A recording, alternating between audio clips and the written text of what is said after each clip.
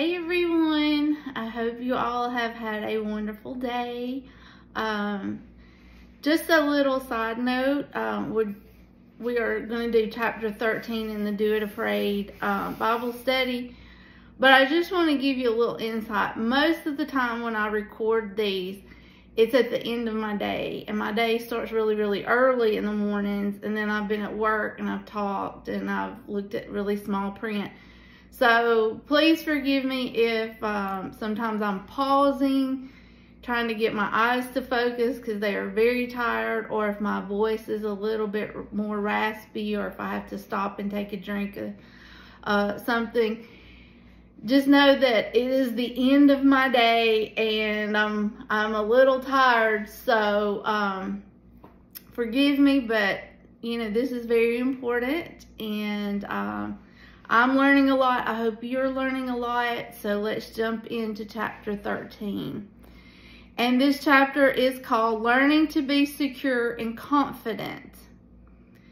And the quote from Teddy Roosevelt that she used to start this chapter is, "Each time we face our fears, we gain strength, courage, confidence in the doing." And it's true. I always call it's muscle memory, because the more you do it, the more you can endure. The more reps you can do, your body's like, oh yeah, we've done that before. And over time, it just becomes easier and easier. And if you're working out, then you know you do more reps or add more weight, or you know, more time on the bike or walking or whatever it is. It's the same in whatever we're doing in life. If it's with our work or at home or whatever it is that you're doing afraid, stepping out. And the more you take steps forward, you are going to gain strength, courage, and confidence. And the first question in this, in chapter 13, what does it mean in practical ways for you to face your fears? Well, it's just kind of what I said. You got to put your faith in God. You got to pray. And then you got to get up and take a small step at a time until you fully face your fear and it becomes no longer a fear. And as I said, practice makes perfect. And the more you do it, the easier it becomes, the stronger and more confident you become. How do facing your fears give you strength, courage, and confidence? Well, the main thing that anytime we face fear, because we know that fear comes from Satan, it disarms him. It takes his power away from you. Now, he's going to try to attack you harder and in every direction, and then he's going to come at you with other things, but it just disarms him. When you take that step, his hold over you, it just releases. So like I said before, once we face our fears, it will go away, and he will flee from you. If you put your trust and faith in the Lord and you rebuke him in the name of the Lord, he will flee from you. James 4:7 is where I get that. It says, submit to God, resist the devil, and he will flee from you. A lot of times, people will misquote that, but it is submit to the Lord. A lot of times people say, you know, rebuke the devil and resist the devil and he will flee from you. But you have to submit to God first, and that's when he will flee from you.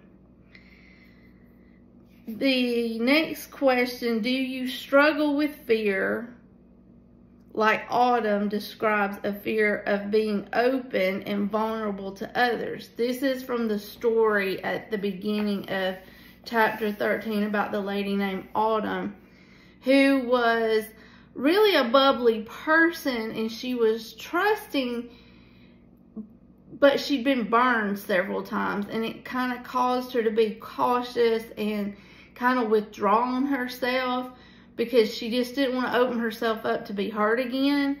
So it says, do you struggle with that fear, as Autumn described, a fear of being open and vulnerable to others? Can you relate to feeling anxious about sharing matters of the heart? If you have something in your past and you're afraid to share it because you think they're going to judge you or flee from you because of it, how does her story inspire you? I've always been an open book.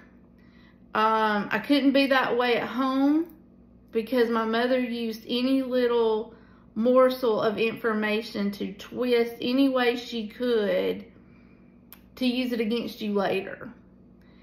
But, and I have been burned by friends. I think we all probably have. But I'm still going to be open because I feel anything that we've gone through in life, good, bad, or in the middle, even being burned by a friend or a family member like me, we can use that as part of our testimony, and anything that has hurt us can be used to help someone else. So don't close yourself off like Autumn wanted to do. Be open, be honest.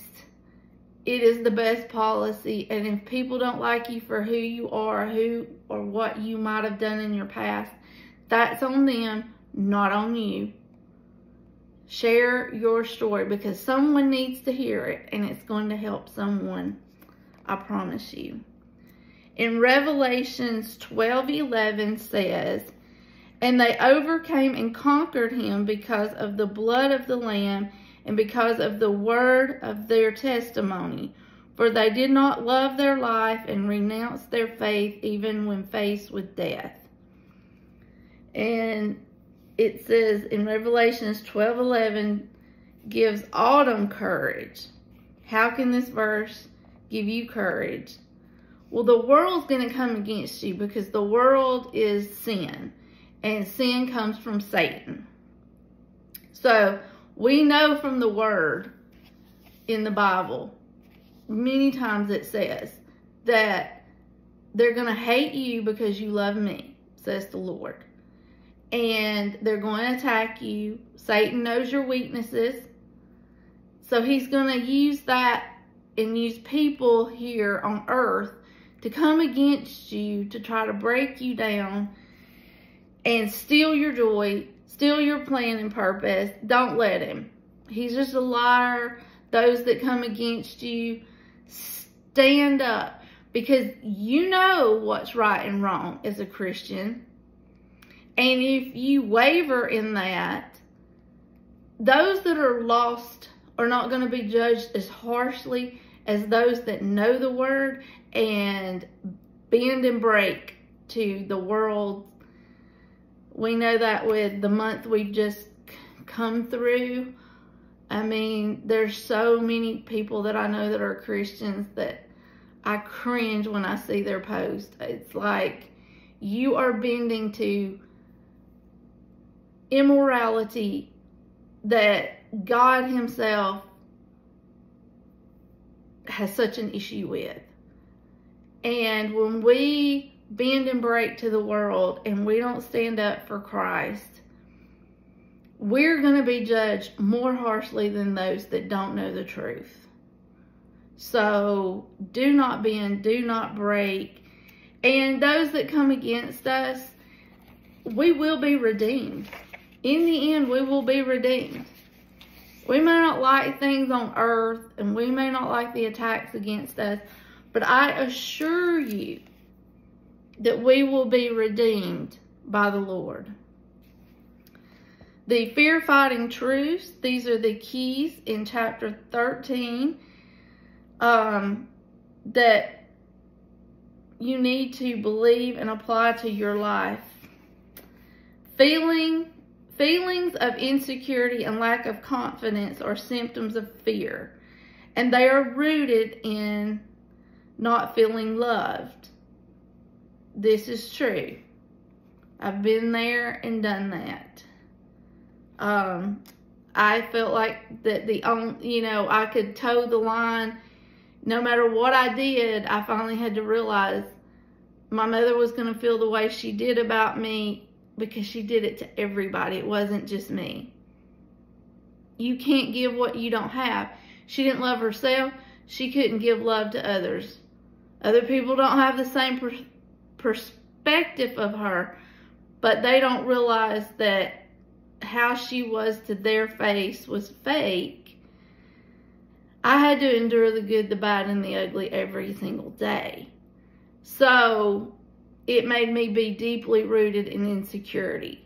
Only when I completely surrendered that whole situation in September of 2019 did the Lord start the healing process in me, the elevation in my ministry, in life, and every aspect of it. She was going to be who she was until she died. But the Lord had a plan and purpose for my life, and I needed to move forward. She was never going to move forward. She was where she was, and that was it. He needed me for a different plan and purpose, and I just couldn't stay marred in that. So I am no longer insecure. I know that I am loved by the Most High God, and it makes no difference what the rest of the world feels about me. Does it hurt? Yes, but I just keep moving forward. And I highly recommend you do that. They will keep you from accomplishing and enjoying all that God has for you. She was miserable, and misery loves company. And if they see you happy and thriving, they want to tear you down any way they can. Negativity tries to kill positivity, and don't let them do that.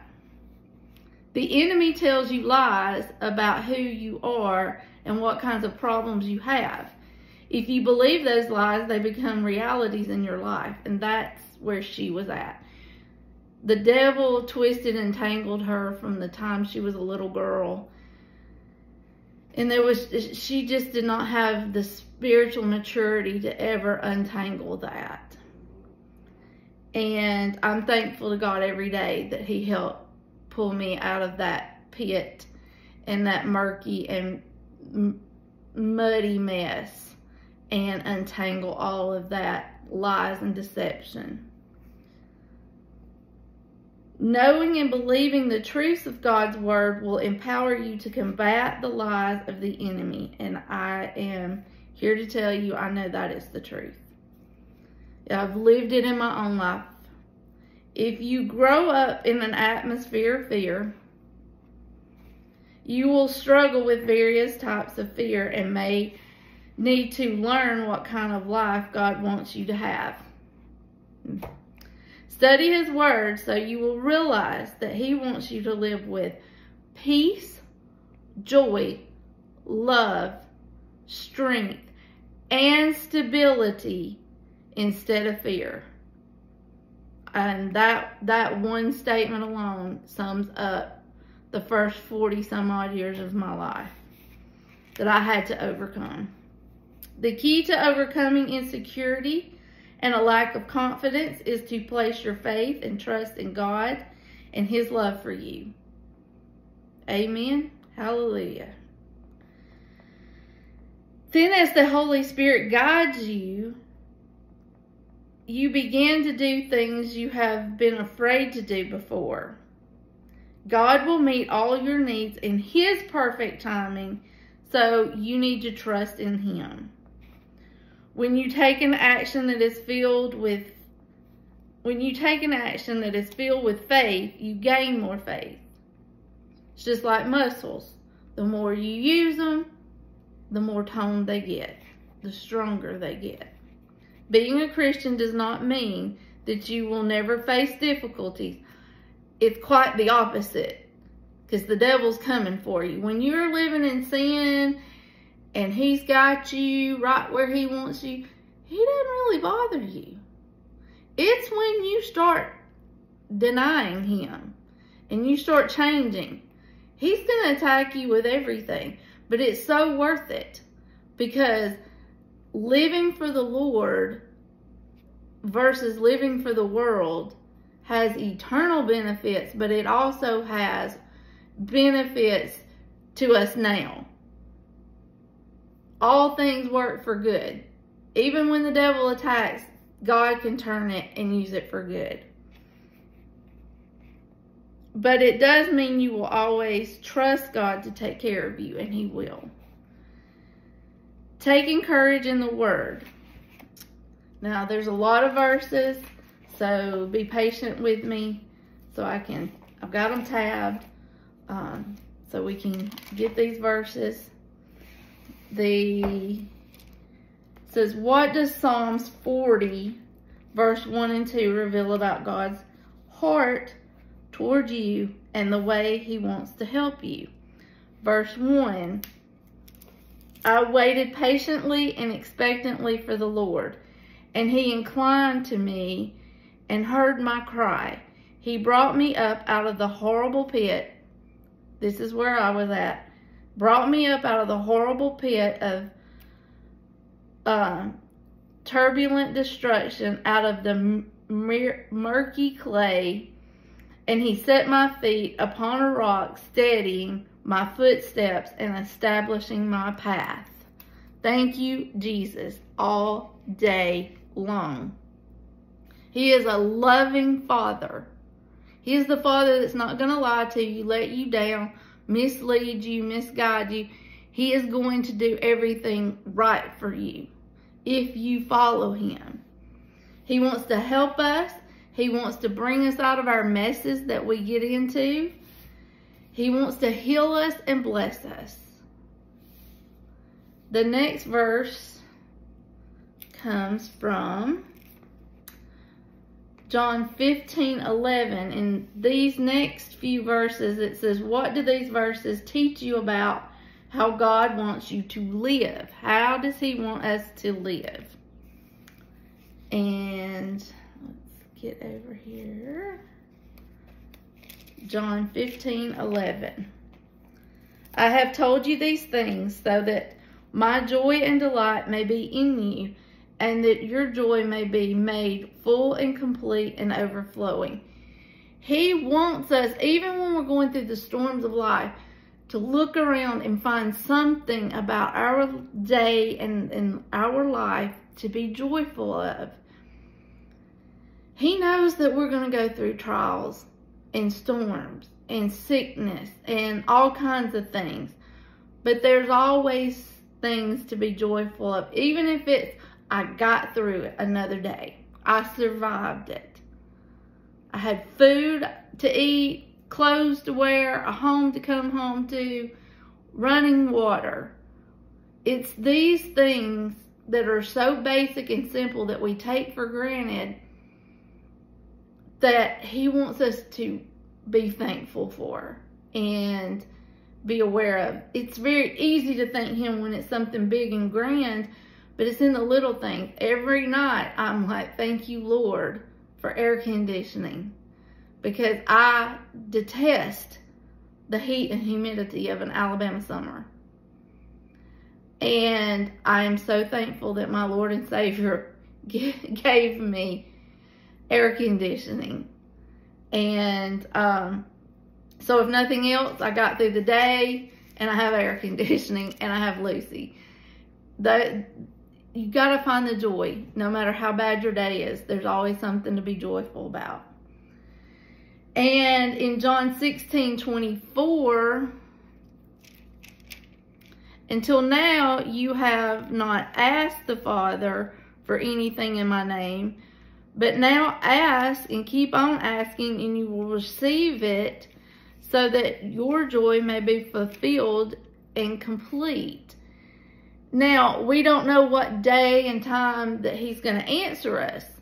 And he may not answer us exactly how we ask for things.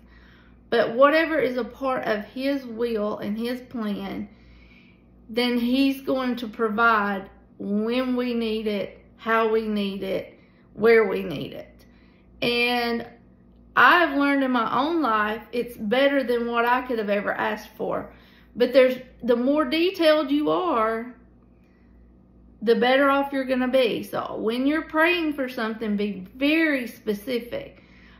Our Lord loves details. So be very specific in everything that you ask for. Because He wants to give us our desires of our heart. John 17:13. But now I am coming to you, and I say these things while I am still in the world, so that they may experience my joy made full and complete and perfect within them, filling their hearts with my delight. Well, He wants us to delight in Him, and He wants to fulfill us each and every day. In Hebrews, I think that's the one. Yes. Hebrews 13:5 and 6. Why should you not be afraid? Let your character, your moral essence, and your inner mature nature be from the love of money. Shun the greed and be financially and ethical, being content with what you have. For He says, I will never under any circumstance desert you, nor give you up, nor leave you without support, nor will in any degree leave you helpless, nor will I forsake or let you down or relax my hold on you. So what He is saying, we may be going through something, but He is our protector, provider, and encourager. Sometimes I hear people, I just can't do any better. I'm stuck. We're only stuck because you won't take that fear out of the gutter. There are so many ways and so many people that are willing to help, but you got to be willing to help yourself first. You got to take that first step, and then God's going to see that, and He's going to send people. Don't say, well, God has forsaken me, because He hasn't. You've got to get off your rear end and do something first. Just like the Israelites and crossing over the Red Sea. Oh, we're going to drown, da-da-da-da-da-da. Have that faith to put that toe in the water. Had they not, then they either would have drowned or they would have just died right there. Don't be an Israelite. I did a sermon on that one time. What should have been an 11-day journey took 40 years. Don't be an Israelite. I won't get on that soapbox. Because when I do, it stays a while.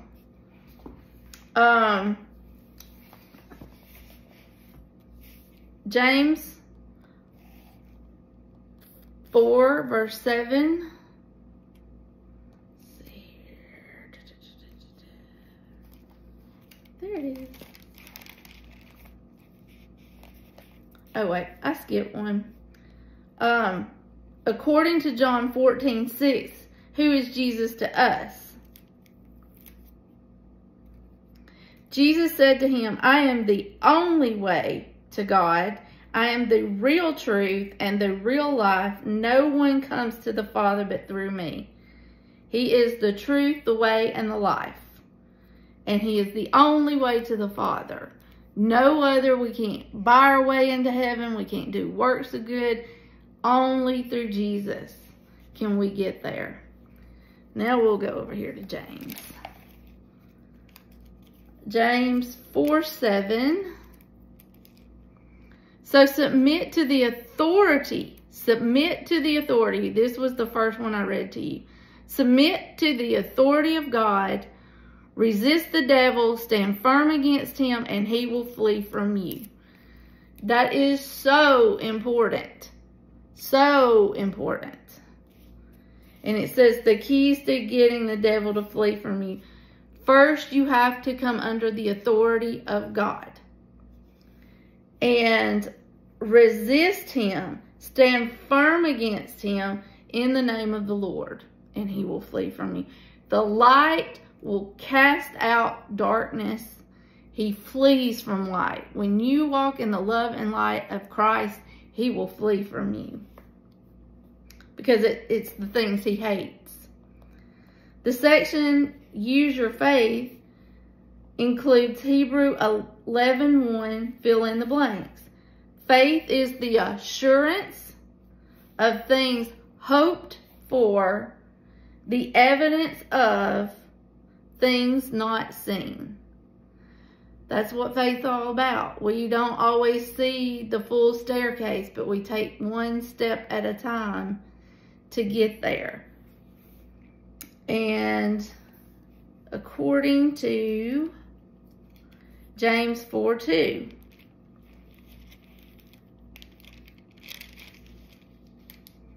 you are jealous and covet what others have, and your lust goes unfulfilled, so you murder. I just did a sermon on I'm doing the 7 deadly sins. Lust, jealousy, envy, greed, all of that is sin, sin, sin.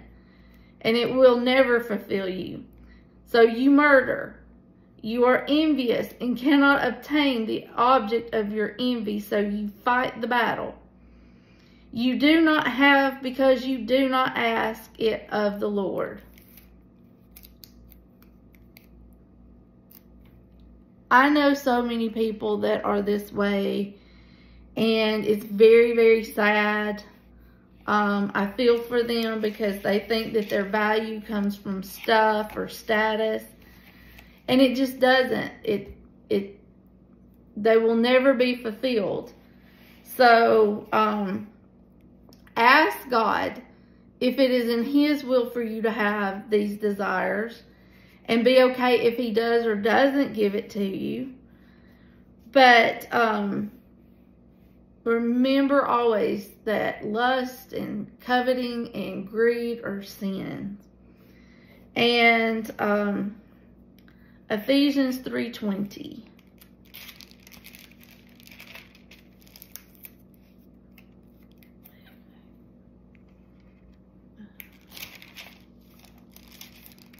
Now to him who is able to carry out his purpose and do super abundantly more than all that we dare ask or think, infinitely beyond our greatest prayers, hopes, or dreams, according to his power that is at work within us.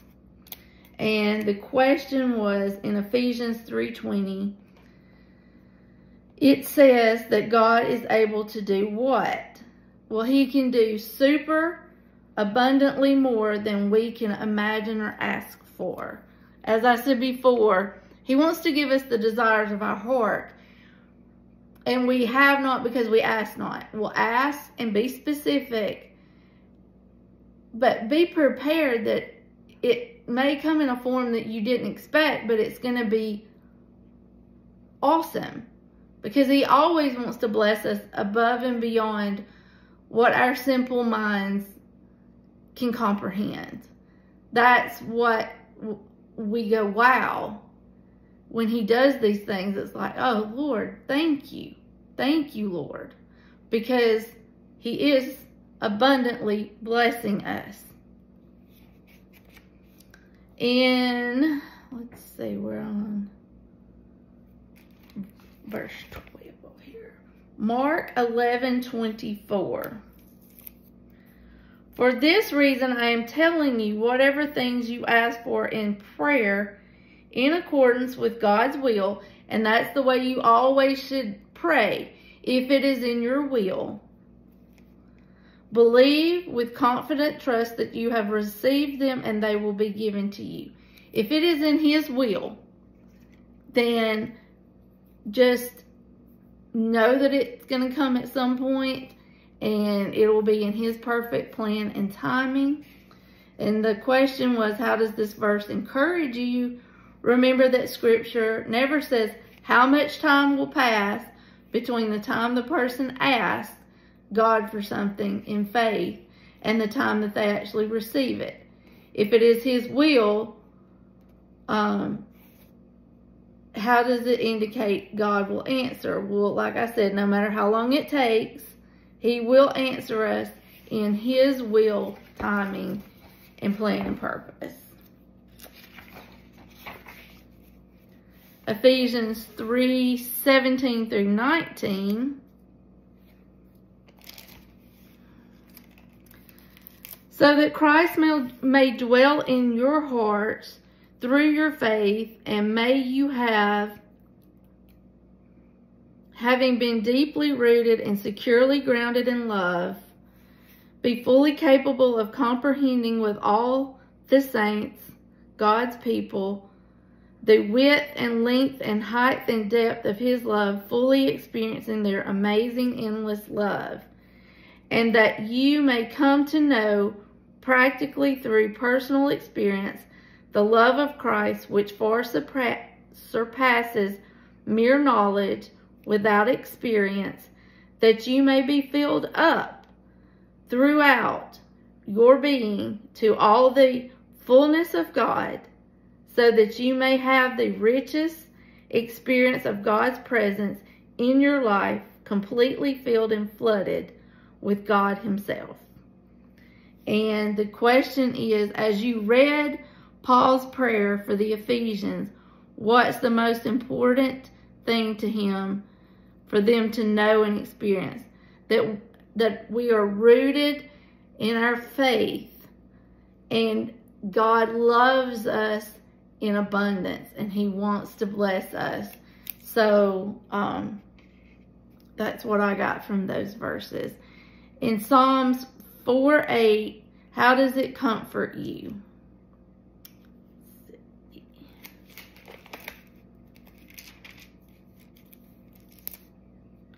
Salvation belongs to the Lord. Let's see, that's not the right verse. In peace and tranquil heart, I will both lie down and sleep, for you alone, O Lord, makes me dwell in safe and confident trust.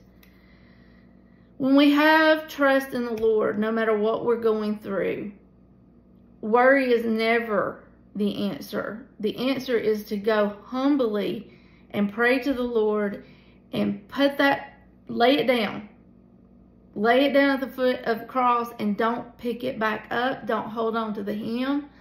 Just let God do it. Let Him handle it. When you pick it back up, it's telling the Lord you do not have full faith that He's going to handle the problem. I did that a lot in my life. When I finally just laid it down and said, I'm tired of carrying this. I can't do it anymore. Here you go, Lord. That's when everything changed. And His peace lives within us, so we should never worry. We should have full trust in His word in the Bible and His promises. In Psalms 23:4,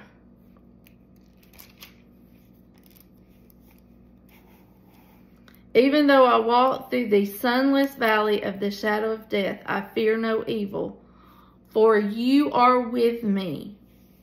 Your rod to protect, your staff to guide, they comfort and console me.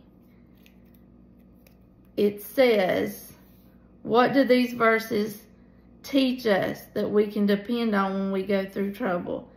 He is with us. He is our protector, and He is our comforter. And that's why we should rest in His promises. And the more you do that, the stronger you will be, and the quicker you are to give Him all the things that are bothering you. In Isaiah 41:10, do not fear anything, for I am with you. Do not be afraid, for I am your God. I will strengthen you. Be assured I will help you. I will certainly take hold of you with my righteous right hand, a hand of justice, power, victory, of salvation. I love that. I love it. I love it. And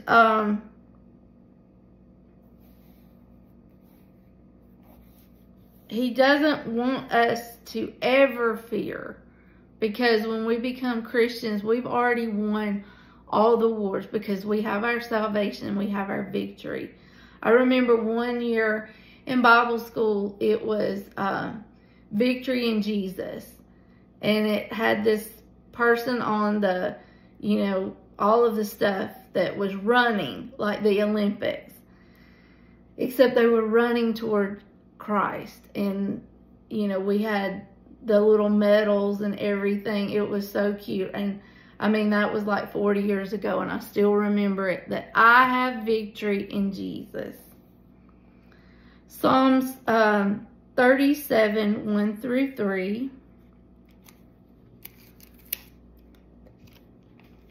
If you're wondering what I'm doing, I have all of these tabs, so I'm taking the tabs off as I go so I can see them better. Oh, we're getting there, y'all. We're getting there. Psalms 37, 1 through 3. Do not, and it's in all capitals, do not worry because of evildoers, nor be envious towards wrongdoers, for they will wither quickly like the grass and fade like the green herb. Trust, rely on, and have confidence in the Lord, and do good. Dwell in the land and feed securely on his faithfulness. Well, it says, when we face difficulties, what are we to do? And what do we get from those verses? We're to trust, rely on, wait on God, and know he is there to protect us, vindicate us, and punish those that come against us. And so many times we think we just want to see somebody get what's coming to them. And I have a very quick temper, so I am one of these that's like, I want vindication now. I want to see them punished. I want to see them suffer. But God is not us. He is more gracious, and he is more merciful. So sometimes in life, we may not get to see the vindication, but it will come. There is a certain football player that once allegedly murdered his wife. He said he didn't do it. All the evidence, I don't think any of us think that he didn't do it. He did go to jail, but not for that. But he is dead now. And on the day of his death, I wrote on my social media, this person is getting their actual justice, and we all know who killed his wife now. He, along with everyone else. And I think this person completely convinced himself, allowing the devil to convince him that he didn't do it. And he faced final judgment. And we may not find it here on earth, but we will get it at some point. Our last scripture comes from Isaiah 43, 1 and 2. What can you count on God to do when you face difficulties? But now, this is what the Lord your Creator says, O Jacob, and he who formed you, O Israel. Do not fear, for I have redeemed you from captivity. I have called you by name, and you are mine. When you pass through the waters, I will be with you. And through the rivers, they will not overwhelm you. When you walk through the fire, you will not be scorched, nor will the flame burn you. For I am your Lord, God, the Holy One of Israel, your Savior. I have given Egypt to the Babylonians, as your ransom, and it is exchanged for you. I think what Jesus did on the cross is God's ultimate gift to us, and people tend to forget what Christ did for us. It's obvious in the world today. Don't be one of those that has forgotten what Christ did on the cross for us and what God gave up and paid such a heavy ransom for us. And it says, what can you count on from God to do when you face difficulties? He redeems us. He's with us through all the storms of life, or good days and bad days and in between days. And He will not let us drown or burn. Moving forward in freedom section, how does fear produce insecurities and low levels of confidence?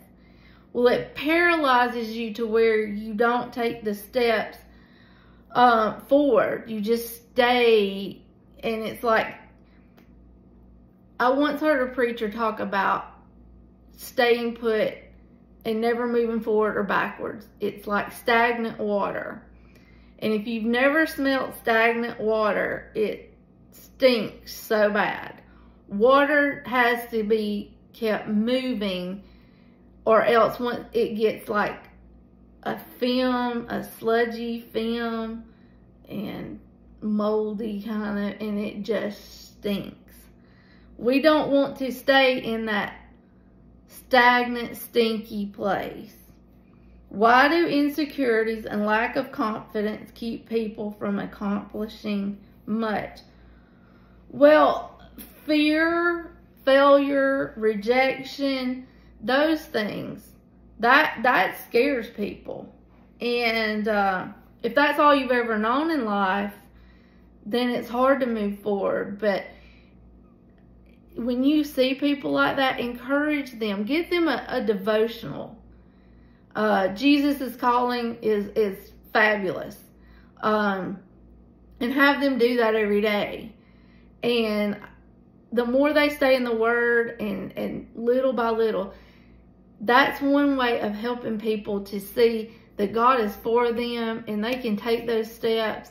They may fall down 100 times, but get back up 101 times.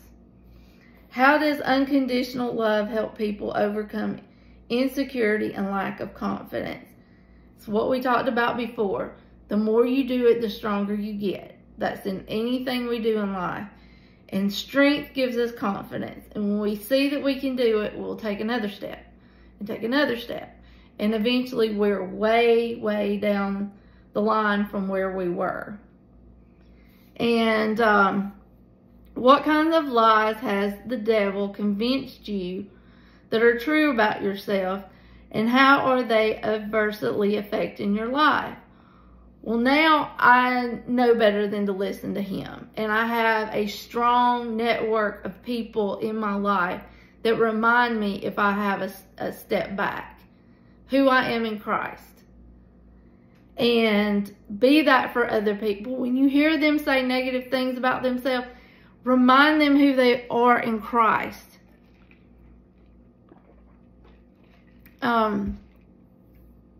You know, I was told I wasn't smart enough, I wasn't thin enough, I wasn't pretty enough. I just wasn't enough. I know now I am enough. And if I don't like something about myself, it's up to me to change it, but not for the world to tell me to change it. If God wants to change me, He will let me know what I need to change. So just walk in knowing who you are in Christ and that you are enough. This one hit close to home. Did you grow up in an atmosphere of fear? Yes. If so, what type of fear have you struggled with as a result of being raised in that environment?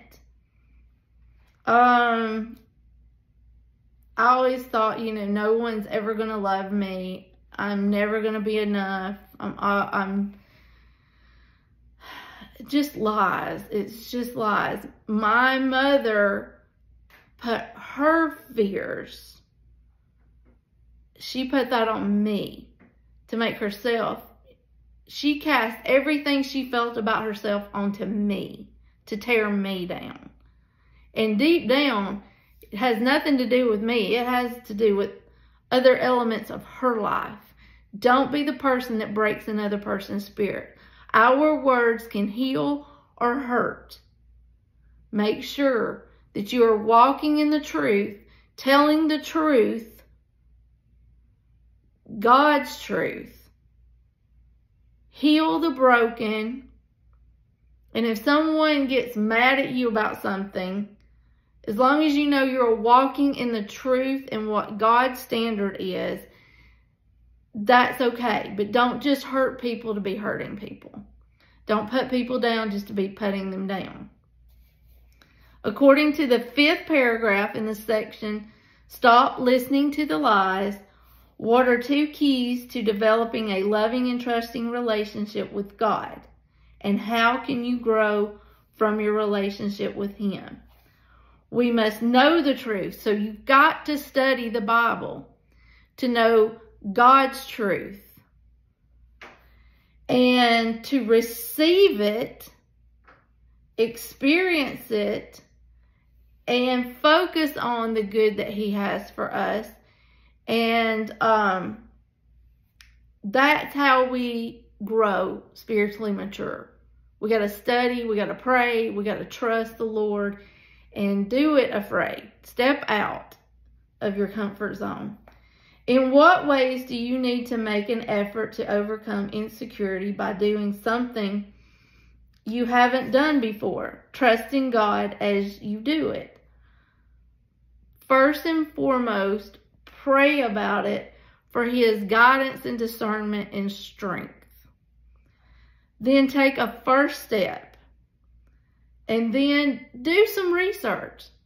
If it's a trip you want to take, a job you want to take, going back to school, learning something new, whatever it is, there is so much research about everything in the world. Pray about it and then research it. And then get out there and do it if that's what you feel called to do. Never be afraid to ask God for what you want and need. He will answer you in His wisdom, in accordance with His timing and plan. What do you need to ask Him for right now? You know, I'm in a really good place as far as the things that used to hold me back and hold me down. Now, it's if I want to go somewhere or do something, I pray over it. And if I have a peace about it, then I know that that's God telling me it's okay. If I want to buy something, I pray over it. And there's many times that I don't have a peace about it, or He gives me that tug of like, no, not now. So those are the things that I pray about because I trust and I want to walk in the faithfulness. But, you know, it may be that you want to go back to school, or you want to change your relationship, or take on a new job, or buy something, or whatever it is, pray about it. Ask for guidance and discernment. You will get that. How can you actively expect and be on the lookout for God's love to manifest in your life? Our lives are so busy. Stop and breathe. Stop and be still long enough for the Lord to communicate with you. Block out everything else for a few minutes here and there and look around. We get so tunnel vision in this crazy, chaotic world, which is what the devil wants. He wants us to be so distracted at all times that we focus on our problems more than our blessings. Stop each day and take a breath and reconnect with the Lord and look around at your blessings. What are some situations in which you have trusted God in the past and seen Him move in a powerful way for you? Are you trusting him right now? My health was bad back in 2018. Lots of things in my life were broken. My health was bad. I prayed about it. He has healed me. That's been several times in my life. And he's weeded out the people that didn't need to be in it and brought the people that did. And things. And so, like I said, he has done impossible things and healed me in ways that I never thought would. And even some ways I thought I was healed from that I wasn't. And he healed that through other things. And he's brought peace into my life that I had never had before. And I tell you, once you get that peace and you sleep soundly every night, anything that disturbs your peace, I don't care if it is a parent or a child or a sibling or whatever it is, you will guard your peace with everything in you. And you will eliminate, and you'll do whatever it takes to keep your peace. And so, don't be afraid to defend your peace. Turning my attitude from a negative to a positive. Because I grew up in a negative atmosphere. So changing that negative to a positive was huge for me. The last question. How has God been with you through difficulties in the past, and how does this give you confidence that he will be with you through hard times that you may face in the future? He helped me get through life dealing with my mother. When times was hard during COVID and I was working from home and being threatened if I didn't get the vaccine, I would be fired. That was very trying. Times in my life where I had health problems, bad relationships, loss of friendships, years ago losing a job. I made it through all of those, and I've come out better every single time. That is God. That is God staying true to his word, that I'll never take anything from you, that I don't replace it at least 10 times better. And if he does it for me, he will do it for you. Keep this in mind. Do not fear, for I have redeemed you. I have summoned you by name. You are mine. When you pass through the waters, I will be with you. When you pass through the rivers, they will not sweep over you or overwhelm you. When you walk through the fire, you will not be burned. Isaiah 43, 1 and 2. Overcome fear to the point that you feel secure and confident. Does not mean that you will never have troubles, but that God will bring you through them to a place of safety.